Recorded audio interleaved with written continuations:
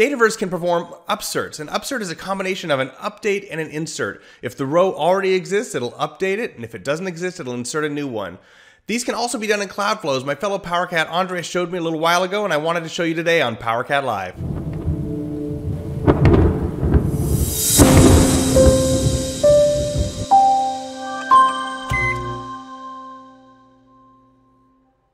So an upsert is a combination of an update or an insert depending on what's needed, and it can simplify your cloud flows and save you some API runs. Think about it like this. You go into work on Monday morning, you really need a drink of coffee. And so if you go to your desk and you find a cup of coffee, you're going to drink that. That's an update. And if you don't find a cup of coffee, you're going to create a new one. That's an insert. Dataverse will do these as well. I'm going to show you on my Cloudflow how I can make it a lot simpler.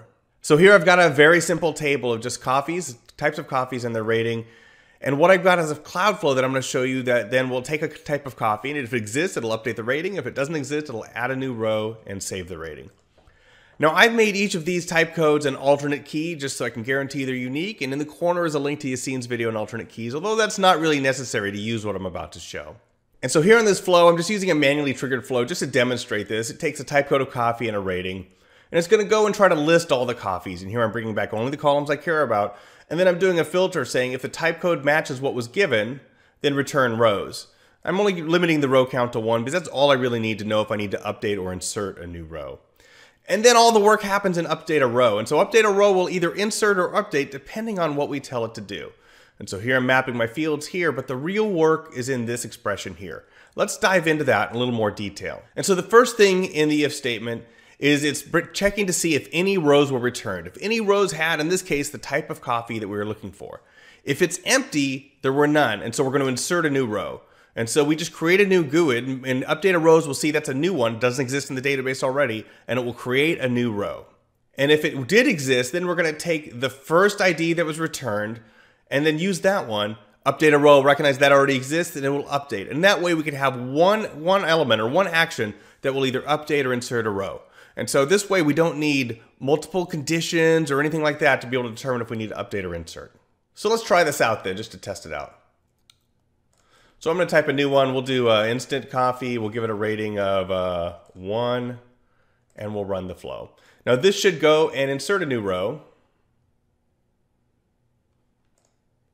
And so we see list rows, return no values.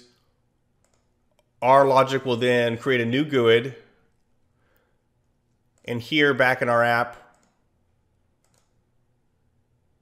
we see instant coffee. Now let's try updating one. So we're going to choose espresso.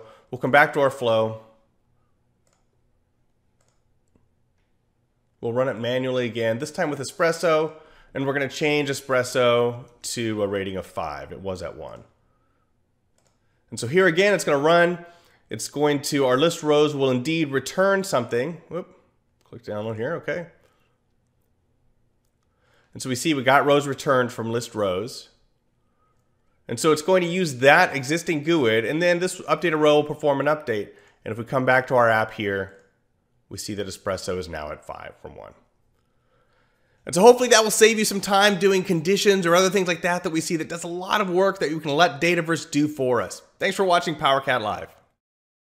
Now before you go, we are making new videos every week. Click this Microsoft logo to subscribe and you'll be the first to see them. And look over here for a couple of videos that can make you a Power Platform expert.